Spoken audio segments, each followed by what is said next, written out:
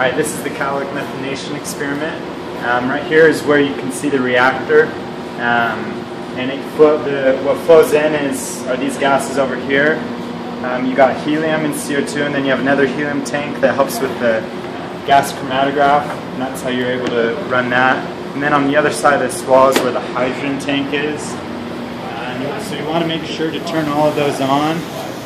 You want to make sure to open up all of these tanks, this one, and then the other three on the other side.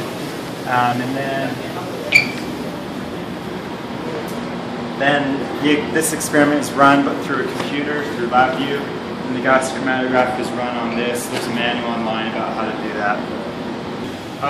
So this is how you turn the experiment on after you have already opened up all the valves for the helium, the hydrogen, and the CO2. You will then turn the machine on with LabVIEW. The first thing you do is you make sure this main power switch right here is turned on when it's on its green. Then after that, you can turn the heater on and make sure that you have the right set point. I think it can be anywhere between about 250 and 325. It'll say that in your problem statement though. You don't need to mess with any of your process control parameters. Mike also told us to leave this at just atmospheric as well, 14.7 psi.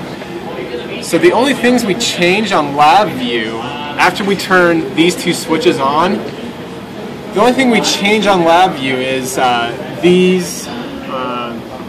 the set points for our gas flow rates. Right here you can see the set point for CO2, hydrogen, and helium, standard cubic centimeters per minute. You want to make sure that they add up to 200. That's important. 6 plus 40 plus 154 is 200. And you should also know that these right here don't work, so you can just ignore these right here. You can know that it's a steady state after you've waited about 15 minutes. Okay, so in order to run the experiment, you need to run what is this called? I guess just the online instrument 1 on this computer.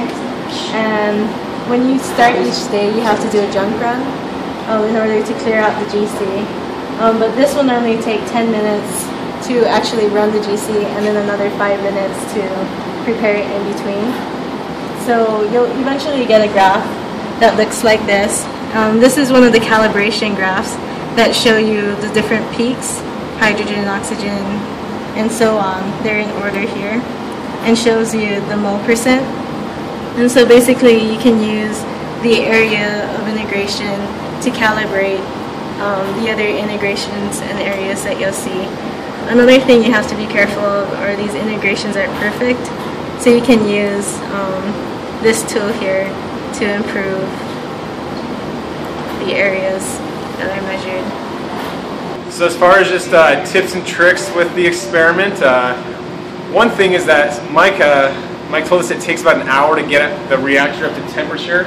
You can see the thermocouple right there. There's a heater inside that heats the reactor. It gets pretty hot.